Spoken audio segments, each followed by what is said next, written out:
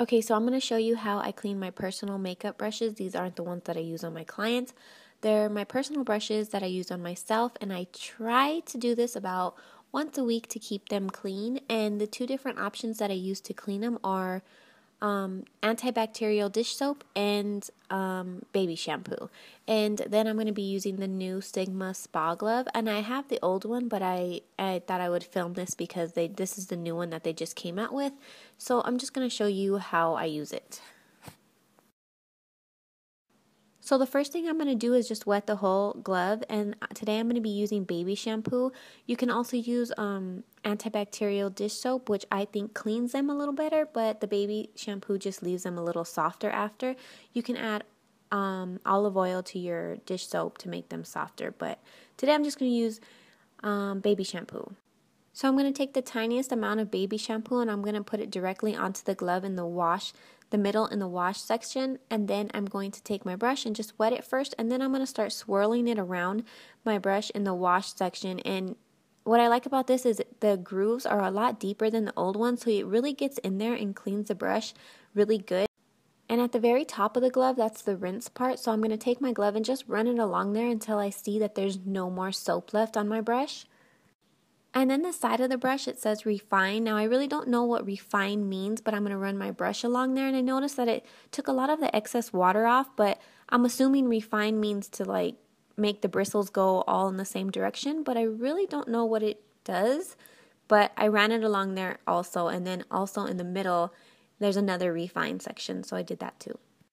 And my favorite part of this brush is between the thumb and the hand. You kind of put your brush through there and squeeze, and it takes out the excess water and also leaves your brush in the shape it's supposed to be in, so you can just lay it flat to dry and it'll come out in the right shape.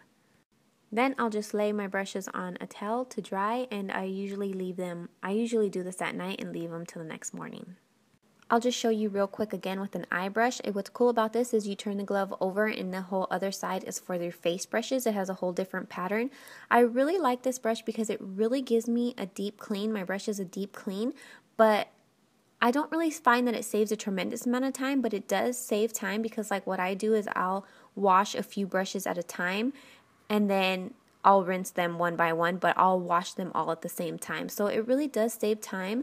But also my favorite part is I used to wash them with my hand, and my hand would be like raw by the time I was done with all my brushes. So that's probably one of my favorite things about this brush. But it is kind of big for your hand, but my hand's kind of tiny, so basically I'm going to flip it over and do the exact same thing. I'm going to wet the glove and then just start washing my face brush. I'm going to use a foundation brush since it's really dirty and you can tell.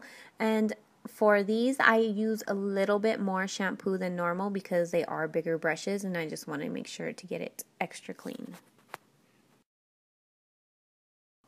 Like I said before, I've used baby shampoo and also antibacterial dish soap. I haven't tried, and I don't think I would recommend any liquid brush cleaner like the MAC brush cleaner, for instance, because I'm not sure how good it'll work on this brush, but I actually haven't tried it myself, so I really don't know. I just don't think it would work good. Let me know if you guys have tried that. So overall, I'm definitely loving this spa glove. I've been using it for a while, and well, the old one, and this one is, I think, much better, and I think it's just a great investment for somebody that has a lot of brushes, because I don't know anybody out there that likes cleaning their brushes. And like I said, it does save time, and it cleans the brushes really well. So I'm definitely loving this. I hope you guys enjoyed this video, and thanks for watching.